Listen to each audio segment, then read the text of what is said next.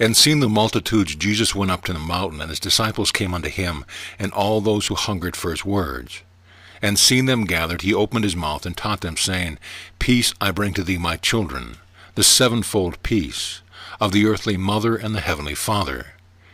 Peace I bring to the body, guided by the angel of power. Peace I bring to thy heart, guided by the angel of love. Peace I bring to thy mind, guided by the angel of wisdom. Through the angels of power, love, and wisdom, thou shalt travel the seven path of the infinite garden, and thy body, thy heart, and thy mind shall join in oneness in the sacred flight to the heavenly sea of peace. Yea, I tell you truly, the paths are seven through the infinite garden, and each must be traversed by the body, the heart, and the mind as one, lest thou stumble and fall into the abyss of emptiness. For as the bird cannot fly with one wing, so doth the bird of wisdom need two wings of power and love to soar above the abyss to the holy tree of life. For the body alone is an abandoned house seen from afar. What was thought beautiful is but ruin and desolation when drawing near. The body alone is as a chariot fashioned from gold, whose maker set it on a pedestal. Loath to soil it with use, but as a golden idol it is ugly and without grace.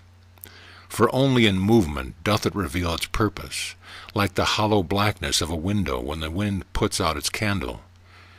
Is the body alone, with no heart and no mind to fill it with light, and the heart alone is a sun with no earth to shine upon, a light in the void, a ball of warmth drowned in a sea of blackness. For when a man doth love, that love turneth only to its own destruction. When there is no hand to stretch forth in good works, and no mind to weave the flames of desire into a tapestry of psalms, like a whirlwind in the desert is the heart alone, when no body and no mind to lead it singing through the cypress and the pine. And the mind alone is a holy scroll, which was worn thin with the years and must be buried. The truth and beauty of its words have not changed, but the eyes can no longer read the faded letters, and it falleth to pieces in the hands. So is the mind without the heart to give it words, and without the body to do its deeds. So what availeth wisdom without a heart to feel, and a tongue to give it voice? Barren as the womb of an aged woman is the mind alone, with no heart and no body to fill it with life. For lo, I tell thee truly, the body and the heart and the mind are as a chariot and a horse and a driver. The chariot is the body, forged in strength to do the will of the heavenly Father and the earthly mother. The heart is the fiery steed, glorious and courageous, who carries a chariot bravely, whether the road be smooth, or whether stones and fallen trees line its path. And the driver is the mind, holding the reins of wisdom, seen from above what lieth on the far horizon, charting the course of hoofs and wheels. Give ear, O ye heavens, and I will speak, and hear, O earth, the words of my mouth. My doctrine shall drop as the rain. My speech shall distill as the dew, as a small rain upon the tender herb, and as the showers upon the grass. Blessed is the child of light, who is strong in body, for he shall have oneness with the earth. Thou shalt celebrate a daily feast with all the gifts of the angel of earth. The golden wheat and corn, the purple grapes of autumn, the ripe fruits of the trees, the amber honey of the bees. Blessed is the child of light, who is wise in mind, for he shall create heaven. The mind of the wise is a well-plowed field, which giveth forth abundance and plenty. For as thou showest a handful of seed to a wise man, he will see in his mind's eye a field of golden wheat. And if thou showest a handful of seed to a fool, he will see only that which is before him, and call them worthless pebbles. And as the field of a wise man giveth forth grain in abundance, and the field of the fool is harvest only of stones, so it is with our thoughts. As the sheaf of golden wheat lieth hidden within the teeny kernel, so is the kingdom of heaven hidden within our thoughts. If they be filled with the power, love, and wisdom of the angels of the heavenly Father, so they shall carry us to the heavenly sea. But if they be stained with corruption, hatred, and ignorance, they shall chain our feet to pillars of pain and suffering. No man can serve two masters, neither can evil thoughts abide in a mind filled with the light of the law. He who hath found peace with the mind hath learned to soar above the realm of the angels. Know this peace with thy mind. Desire this peace with thy heart. Fulfill this peace with thy body. Blessed is the child of light who is pure in heart, for he shall see God. For as the heavenly Father hath given thee his Holy Spirit, and thy earthly mother hath given thee her holy body, so shall ye give love to all thy brothers. And thy true brothers are all those who do the will of thy heavenly Father and thy earthly mother. Let thy love be as the sun which shines on all the creatures of the earth, and does not favor one blade of grass for another. And this love shall flow as a fountain from brother to brother, and as it is spent, so shall it be replenished. For love is eternal. Love is stronger than the currents of deep waters. Love is stronger than death. And if man hath not love, he doth build a wall between him and all the creatures of the earth, and therein doth he dwell in loneliness and pain. Or he may become as an angry whirlpool which sucks into its depth all that floats too near. For the heart is a sea with mighty waves, and love and wisdom must temper it, as the warm sun breaks through the clouds and quiets the restless sea. He who hath found peace with his brothers hath entered the kingdom of love, and shall see God face to face. Know this peace with thy mind. Desire this peace with thy heart. Fulfill this peace with thy body. Blessed is the child of light who doth build on earth the kingdom of heaven, for he shall dwell in both worlds. Thou shalt follow the law of the brotherhood, which saith that none shall have wealth, and none shall be poor. And all shall work together in the garden of the brotherhood, yet each shall follow his own path, and each shall commune with his own heart. For in the infinite garden there are many and diverse flowers. Who shall say that one is best, because its color is purple? Or that one is favored, because its stalk is long and slender? Though the brothers be of different complexion, yet do they all toil in the vineyard of the earthly mother.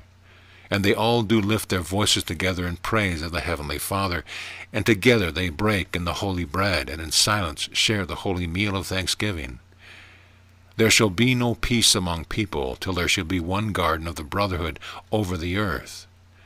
For how can there be peace, when each man pursueth his own gain, and doth sell his soul into slavery? Thou child of light, do ye gather with thy brothers, and then go ye forth to teach the ways of the law to those who would hear. He who hath found peace with the brotherhood of man, he hath made himself the co-worker of God. Know this peace with thy mind. Desire this peace with thy heart, and fulfill this peace with thy body. Blessed is the child of light who doth study the book of the law, for he shall be as a candle in the dark of the night, and an island of truth in a sea of falsehood. For know ye that the written word which cometh from God is the reflection of the heavenly sea, even as the bright stars reflect the face of the heavens. As the words of the ancient ones are etched with the hand of God on the holy scrolls, so is the law engraved on the hearts of the faithful who do study them. For it was said of old that in the beginning there were giants in the earth, and mighty men which were of old, men of renown. And the children of light shall guard and preserve their written word, lest we become again as beasts, and know not the kingdom of the angels. Know ye too that only through the written word shalt thou find the law, which is unwritten, as the spring which floweth from the ground hath a hidden source in the secret depth beneath the earth. The written law is the instrument by which the unwritten law is understood, as the mute branch of a tree becomes a singing flute in the hands of the shepherd. Many there are who would stay in the tranquil valley of ignorance, where children play and butterflies dance in the sun, for their short hour of life. But none can tarry there long, and ahead raise the somber mountains of learning. Many there are who fear to cross, and many there are who have fallen bruised and bleeding from their steep and rugged slope. But faith is the guide over the gasping chasm, and perseverance the foothold in the jagged rocks. Beyond the icy peaks of struggle lies the peace and beauty of the infinite garden of knowledge, where the meaning of the law is made known to the children of light. Here in the center of its forest stands the tree of life, mystery of mysteries, he who hath found peace with the teaching of the ancients, through the light of the mind, through the light of nature, and through the study of the holy word, hath entered the cloud-filled hall of the ancients, where dwelleth the holy brotherhood, of whom no man may speak. Know this peace with thy mind, desire this peace with thy heart, fulfill this peace with thy body. Blessed is the child of light who knoweth his earthly mother, for she is the giver of life. Know that thy mother is in thee, and thou art in her. She bore thee, and she giveth thee life. She it was who gaveth thee thy body, and to her shalt thou one day give it back again. Know that the blood which runs in thee is born of the blood of the earthly mother. Her blood falls from the clouds, leaps up from the womb of the earth, babbles in the brooks of the mountain, flows wide in the rivers of the plains, sleeps in the lakes, rages mightily in the tempestuous sea. Know that the air which thou dost breathe is born of the breath of the earthly mother. Her breath is azure in the heights of the heavens, sows in the top of a mountain, whispers in the leaves of the forest, billows over the cornfields, slumbers in the deep valley, burns hot in the desert. Know that the hardness of thy bones is born of the bones of the earthly mother, of the rocks and of the stones. Know that the tenderness of thy flesh is born of the flesh of the earthly mother, she whose flesh waxeth yellow and red in the fruits of the trees, in the light of the eyes, the hearing of the ears. These are born of the colors and the sounds of thy earthly mother, which doth enclose thee about. As the waves of the sea enclose a fish, as the eddying air a bird, I tell thee in truth, man is the son of the earthly mother, and from her did the Son of Man receive his whole body, even as the body of the newborn babe is born of the womb of his mother. I tell thee truly, thou art one with the earthly mother, she is in thee, and thou art in her. Of her wert thou born, in her dost thou live, and to her shalt thou return again.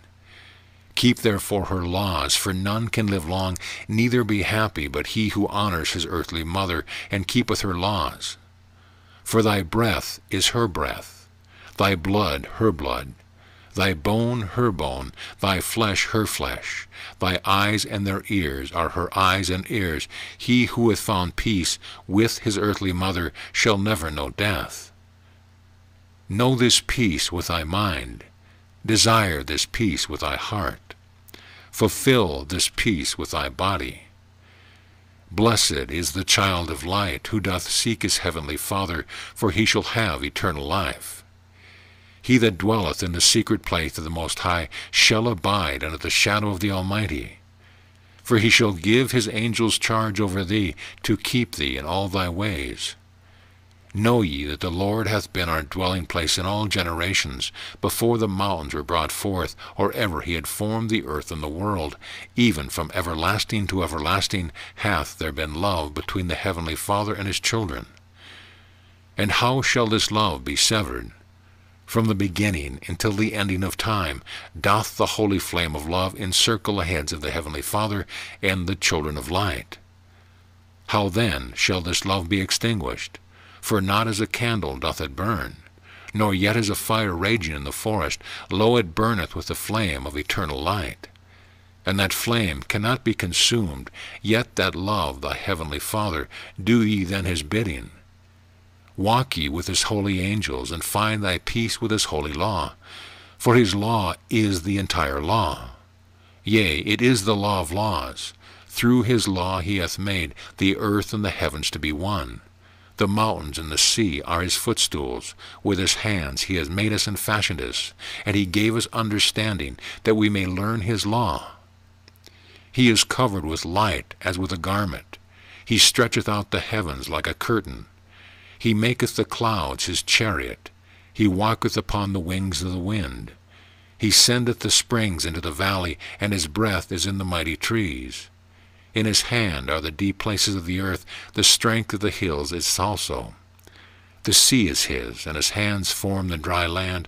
All the heavens declare the glory of God, and the firmament showeth his law. And to his children doth he bequeath his kingdom, to those who walk with the angels and find their peace with his holy law.